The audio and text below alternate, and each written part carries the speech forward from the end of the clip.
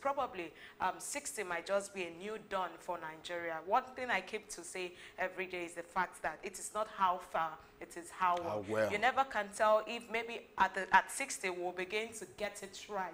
But then we'll look to ourselves and give ourselves a pat on the back that, oh, if eventually this happened, I think we just have to capitalize on it. All right, Francisca has given you a recap of what she thinks at 60 we should be doing or we should have done.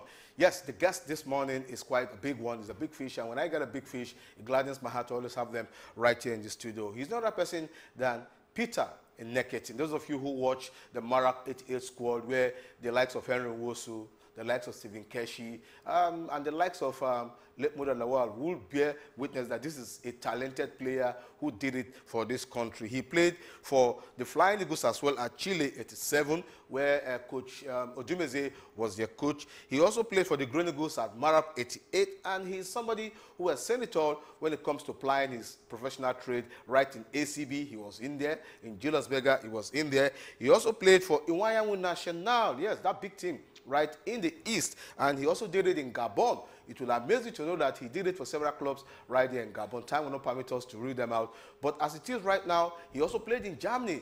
But the greatest part of it all is that he is a B-licensed coach, a UEFA B-licensed coach, and also a consultant in sport. So I want to call him an aficionado. Please welcome Peter Nieketien. Good morning. Good morning. Thank you very much for having me here. It's a privilege to be here, and I want to thank God for keeping us alive, especially for leading us to see the upcoming 60 years celebration of our country's independence. We just pray that it is going to be a new phase, a new list to things happening the way it is supposed to be in the country, both in all aspects and in sports.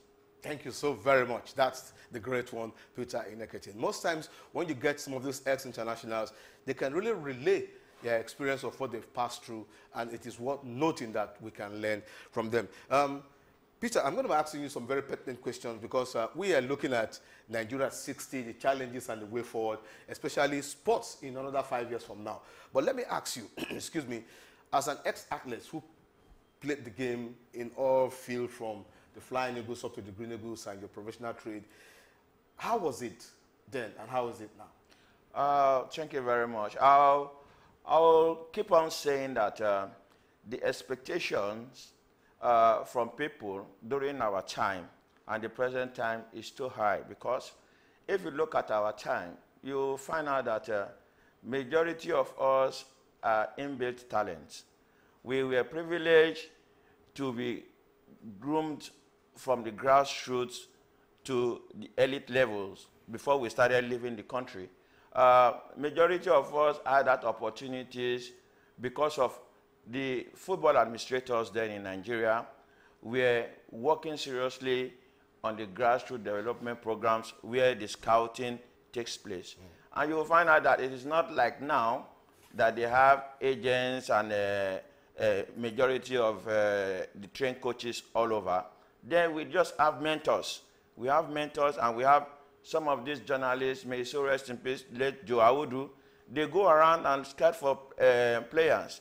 They go around, they see a young guy doing very well. All they do, they just call the club manager, go to so place, there's a little boy called, by so name, go there and see what the boy is doing. I think that boy is going to be a good addition in your team.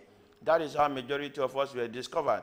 We started from the streets, we were discovered, we represented Nigeria, we started being exposed by playing for youth fund teams, representing Nigeria out of the country. So when it got to the time for us to go out as professionals, it was easy for us because already we are used to the terrain, we're used to going out. But nowadays, the problem there is that because of the poor situation in the country, because of some of our administrators are failing us, you'll find out that kids that have not even played for their community, everybody is struggling to leave the shores of the country to go out to play because of the environments that they know if they go out there and play, the environment is okay, they will get their salaries. Our major problem here is that players and coaches are going to be employed, contracts are going to be written, but at the end of the day, it is not going to be obeyed. You'll find out that players and coaches will be working. At the end of the month, they don't get salaries. Accumulated salaries for years is not going to be paid.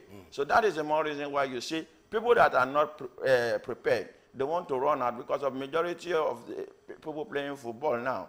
Majority of them are breadwinners in their families. Exactly. And if they are working and they are not seeing anything to do out of it, the only solution is to be desperate to leave the chores of the country, to go and fend for themselves and their families. All right, I got to hold you there because you've mentioned some few things, and we're actually looking at the challenges bedeviling Nigerian sports, not just football, athletics, boxing, wrestling, karate, taekwondo, judoka, you name it.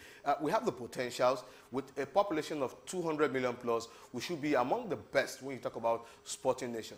Funny enough, a lot of our own athletes have either gone to represent other country or they've decided not to participate in sports here in Nigeria. Francisca, let me quickly ask you, what would be your assessment of Nigeria at 60 when you talk about sports in general? Well, like I said initially, yes, we wouldn't want to say that we've gotten it 100%, but at least we have been able to achieve one or two things when it comes to sports, especially football in particular, if I'm not mistaken. And if my brain has not failed me, I think we've been able to get the Nations Cup 3 times, won the title 3 times. I think that alone can be a reason why we should pat ourselves at the back, because there are some nations who haven't gotten or even get close to winning the AFCON competition. Then every other things, but not to say that we have gotten it 100%, but I think there are still challenges, 1 or 2, that we need to look into. Peter here talked about the fact that our administration have failed us, and I think that's one of the major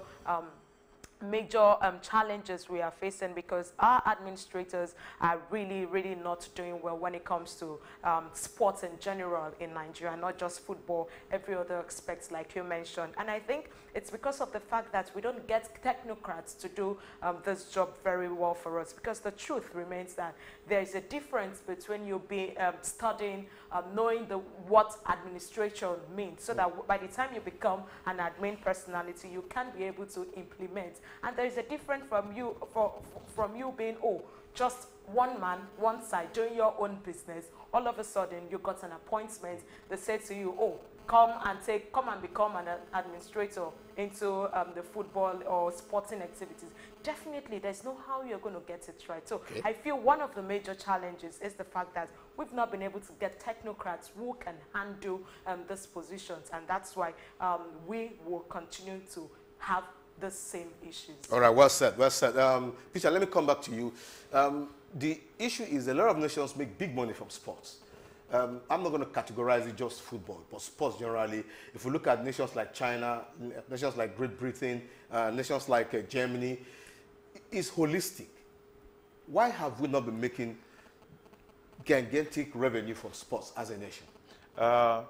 Just like I said earlier on, you will find out that our organizational structure is already wrong from the beginning. Sports in general is a money-spinning industry. But when we put the wrong people at the wrong places, you will find out that it is very difficult for them to administer what you have placed them there for. Another thing we need to put also into consideration is the fact remains that when you put somebody in a place that he does not have that experience or he does not have that interest, the first thing he goes there to do is for him to satisfy himself.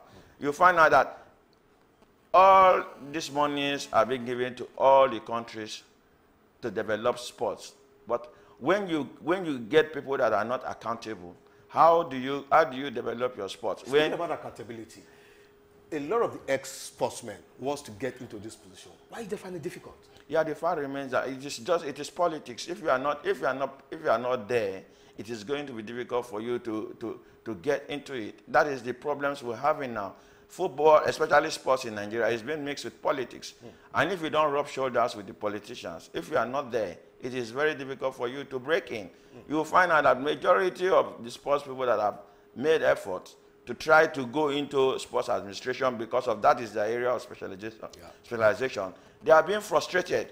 And you will find out that at the end of the day, when I came back to Nigeria, I said, our major problem as sports people is ourselves, because of we are not comfortable with ourselves. We are not truthful to ourselves.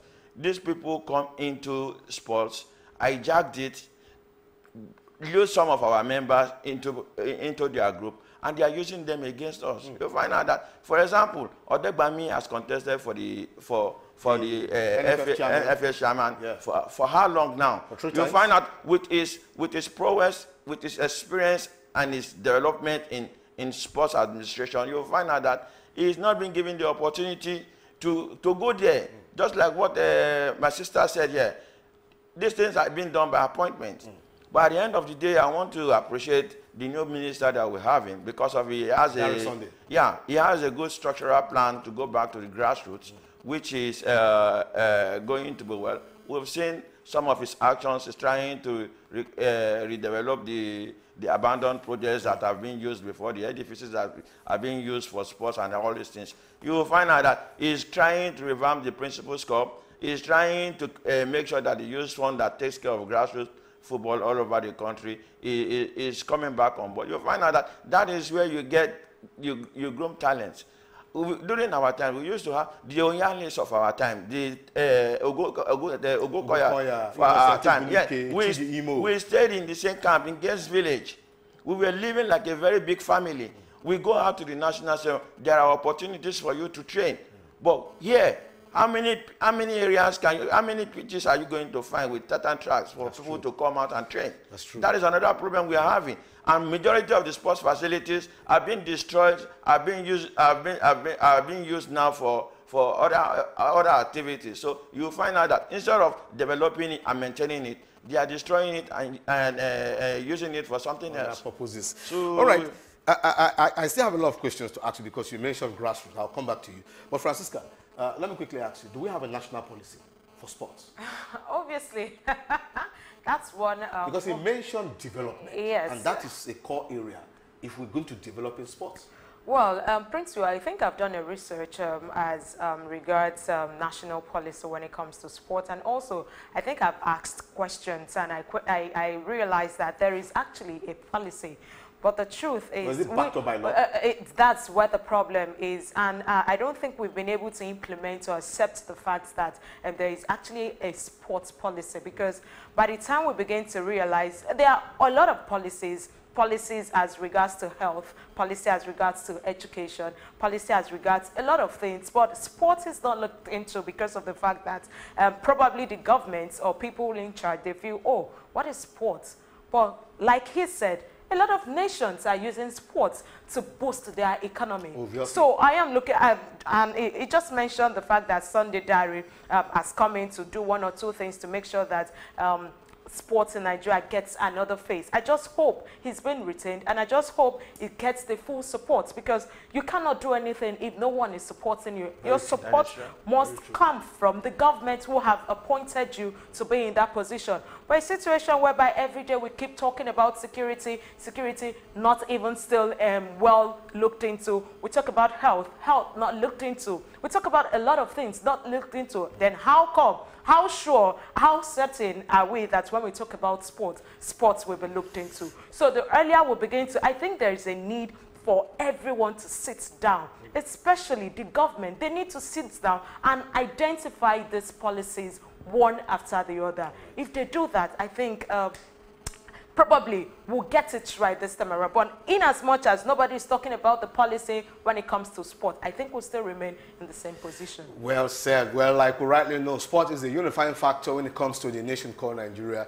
And almost every other person sees sports as a rallying point for coming together as a brother or a sister. Just a couple of days ago, it was discovered that sport is only contributing 0.005% to the national GDP, which is quite appalling and porous. I must let you know that in as much as nobody's giving you the support, we can't grow. So sport needs everybody's support. We'll be going on this break.